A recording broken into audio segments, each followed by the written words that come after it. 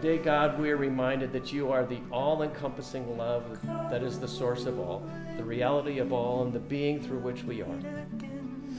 You are the highest place within each and every one of us, and you have brought us this new family together to serve a high purpose.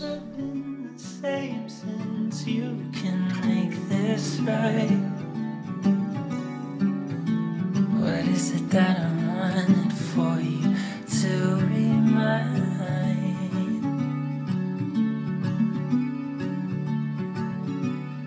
Maybe the dead of the night will finally mean it's over.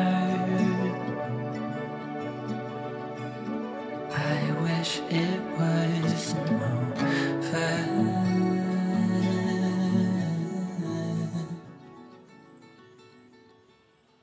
Are you on my mind?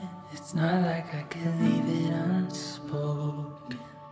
All that I found, it wasn't so. Today we also take a moment to honor loved ones that are watching down on us from your heavenly kingdom, especially grandparents and great-grandparents, whose prayers are still pouring an abundance of favor upon Matt, Ashley, their children, and their future grandchildren.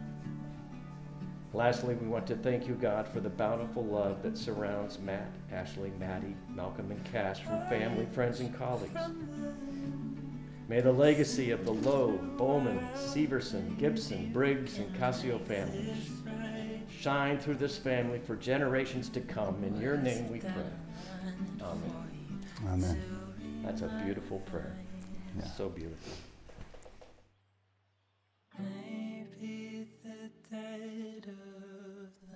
I pronounce you as husband and wife.